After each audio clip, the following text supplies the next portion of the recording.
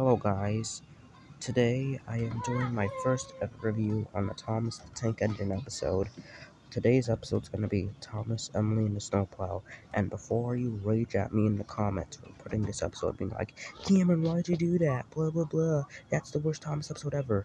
Well, shut up, just enjoy this please, because this is my first time in a while coming back to the channel to do videos. I know I promised the Thomas Trackmaster Push Along series, so please enjoy, and I hope you like this video. Subscribe if you're a new subscriber to my channel, and I just realized my Thomas multi-language video is the most popular video on my channel. So, bye, hope you enjoy.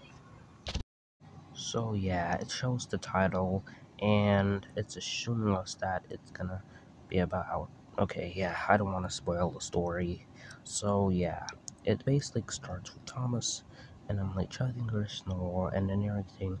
It's snowing on Sodor, like not the song, but it's like snowing on Sodor, and it says Michelangelo says Emily wanted to teach Thomas how to do things well, and by quote unquote well, she means like boss him around. And how does Emily do it? So meanly that it feels like I'm seriously gonna break my screen and rip my ears apart in rage at this. Like, why would Emily be so bossy? Like, Emily shouldn't be bossy. She should be a kind engine, not a jerky little not a bastardly asshole that's a bossy boiler. Like, why would you even think of that? Like, why would you boss someone around? They did nothing to you. Thomas did nothing to you. Yeah, so, yeah. Thomas did nothing to Emily. Thomas just hopes Emily wouldn't boss him again. So, yeah. And then, yeah, Thomas just hopes Emily does boss him. Fingers crossed for Thomas, but how the hell did he wake up early before all the engines? Like, I'm basically confused. Like, holy crap. After getting her snowplow fitted, Emily goes off to tell Thomas, and oh boy, you are not ready to see what's gonna come next, because yeah, Thomas is just taking water at the water tower until of course he sees Emily. Why? So as you can imagine, Thomas doesn't want to hear what Emily has to say.